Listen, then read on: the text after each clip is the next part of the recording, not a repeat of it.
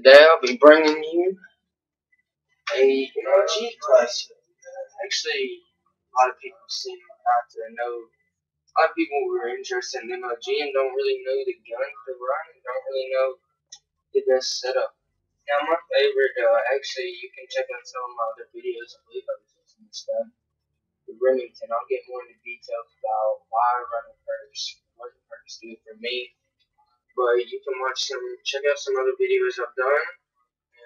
You can see that this gun's actually pretty good. I think I have one on Freight, Search and Destroy, 28 and 4, I believe, and those guns actually not in the eSport lobbies, so in my opinion, that's actually a lot harder because people can run Stalker and things like that, and it's harder to hit them and get more, it's just harder to get into it. No, I've ran this class for a very long time, so the muzzle brake is actually okay. I like the silencer, and a lot of people think you have to run a foregrip with the Remington. Now, the Remington with the silencer, if you do happen to run this class, please listen to everything, because if you run a silencer and a red dot, it actually makes this gun pinpoint accurate almost until you get to just across the map range. Now, I've noticed also about this gun, this is more of a mid-range gun. This is not really your long range, it's more in the middle. It's a great gun for search and destroy, sitting back in a good location, like just where you can kind of scout the map, not too far, but try to get like up in the middle. This is also kind of a gun, I would say, for domination. If you're running with an esport team, or your team, and you're trying to play, this is not the objective player. This is more of you sitting back and keep them off flag. Just for instance, Octane, I realize B is a big spot. You'll see a lot of people run a Remington up in both windows across the map, either across from Pinkies or in motel or in top body shop. Now, I like the red dot. I have run this gun without a red dot before. It's actually a really good gun, but the problem is, with the red dot, you can actually just see so much more. Like I'm very good with iron sights. That's all I run on all my guns. As you can tell, I mean, I would consider myself very good with it. So this gun actually, I really do like the iron sights on it, but the thing is, it's just not the type of gun you want to run with iron sights. It does do decent with iron sights if the enemy's up close or in the right distance, but when it comes down to a little bit of getting into that further range, in the middle range, that's when things start to get difficult. Now, I do not run sleight of hand on this gun, so that's exactly the point of the P226. P226 is actually a very good gun if you get a good trigger pin. With the muzzle brake on it, I'll honestly be any charge face to face with this gun. It's not actually, it's a very good pistol too. A lot of people think 44 Magnum because its power is all that great. The reform is ridiculous. This gun has a great amount of damage and a great amount of range and pretty good accuracy until you get into that middle, further range. I do like to run a frag grenade because if you're playing search and you're the last one alive, most of the time you'll have it. If you have a good team or you just play a good match, you'll have your teammate may die or something such and that sort, and you'll know where the enemy's at. You can chuck the grenade. That's really what I like about it. Now, ready up. I do like to sprint a lot. If you don't really sprint, you want to use this class more of a setback class. I would probably tell you to replace it with, if you're going to sit back, you would probably be in a high spot, so that's just one point. Probably resilience, or you could actually put on a concussion. Concussions are something pretty good to have on this class. Ready up, okay.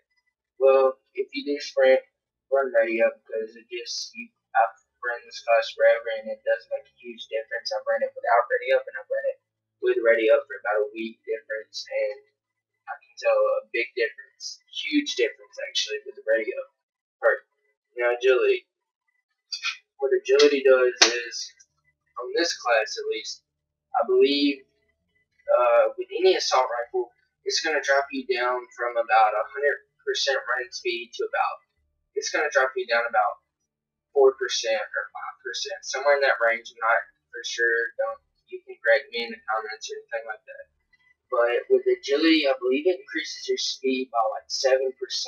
So this actually decreases the more bullets that, like, I guess you'd say if you're running through a location and someone's just shooting from the corner and can barely see you, and they just happen to kill you, that's because you're not running agility, and that agility will actually decrease that from happening. And that's actually when you're playing search and destroy or something like that, and you're having to depend on yourself because your team's dead, and someone just spots you. This gives you more of an advantage to be able to turn around and clutch the moment.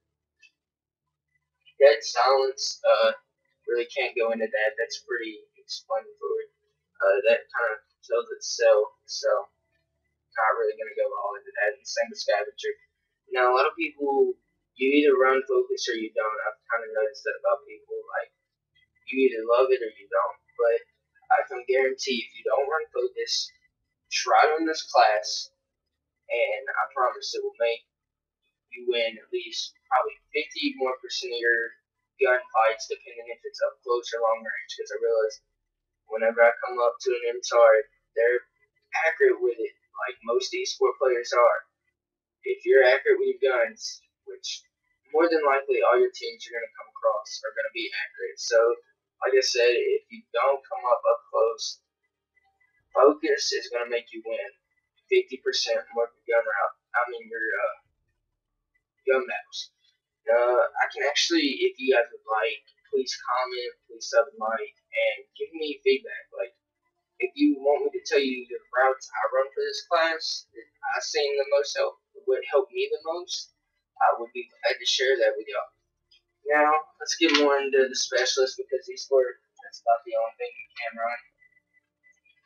I don't like to actually, down here you can see, I don't like to run my 8th perk because if you do that, you can actually take it all. You know, all them bonus perks come in at 8 kills instead of 10 right there, depending on what perk you use. It could be 9, it could be 11 kills. But either way, that all depends on how the level of the perk is. Just for instance, this one jumps up to 12. Okay, let's get into this. Now, the Remington, this is actually like, for my first one, I would recommend aGon. If you're already running scavenger, everything is about set. Now with aGon, if you can manage to get 4 kills, this is more of a domination thing or a search thing even. It takes out callouts, and callouts are, for my team, and I'd say other teams even, the callouts are a big thing in this game. So if the computer player can't see you, that would probably, I would say, reduce probably 25% or 50 even, depending if you're in the open or you're in a hallway or something. Probably it would reduce it a lot from an online player to the actual computer part of the player seeing who we're detecting. So I really do like to run aGon. The only problem with it is it does take 3. That's why I do not run it on my perks. It just takes up too much room. Now on the go, it's just it doesn't take many points, so that actually does make my bonus come in at 8 kills. And on the go actually does kind of help you because if you're not sitting back and you just have to go somewhere, it's not a very big, you have to have perk. You could probably replace that with something else that's of your choice, depending on how you like to run this class. If you do need help making a class, or like, let's just say this isn't the class for you, because you don't want to sit back, I can actually help you make this, and you love the gun. I can help you make this more of a Russian gun. Just please comment. I respond to all comments usually. Try to get back to them as soon as possible. Now, after you run new perks for your bonus perks, sleight of hand, that's pretty simple. I really can't go much into that.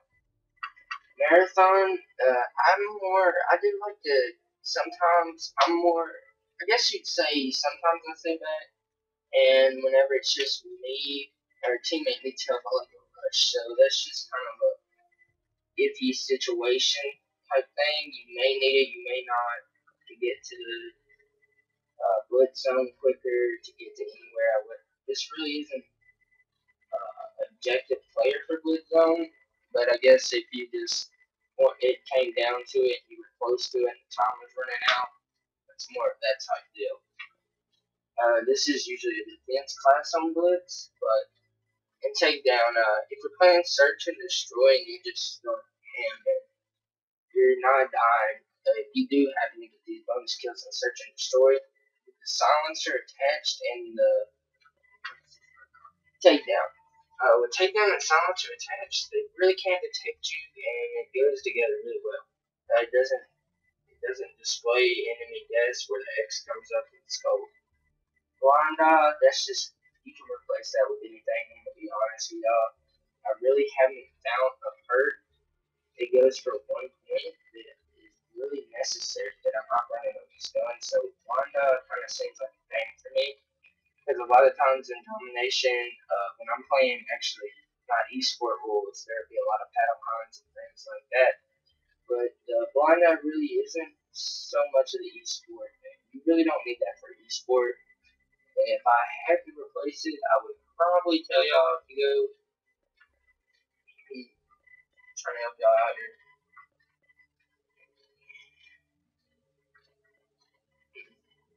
You could actually, I don't know. That's a good choice. The resilience, I do happen to find myself in my places sometimes, and I do like the.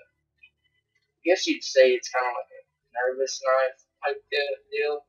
Whenever I'm getting shot at, I do like to jump off of my spot once I notice the enemy and start shooting. And if he does happen to get a few shots on you, it would kind of be embarrassing for you to commit suicide on yourself when you probably could have had the clutch. So with my situation, if you do happen to have the same situation about you doing the same type of thing as me, that would probably be a beneficial perk for you. Now, I think that's about everything. Hope you guys like the class. Please enjoy. Give me feedback if you don't like the class. Give me feedback if you do. If you'd like more classes for a more of an objective player, please get back to me. I will respond. I'm more than likely will be happy to share my classes with y'all.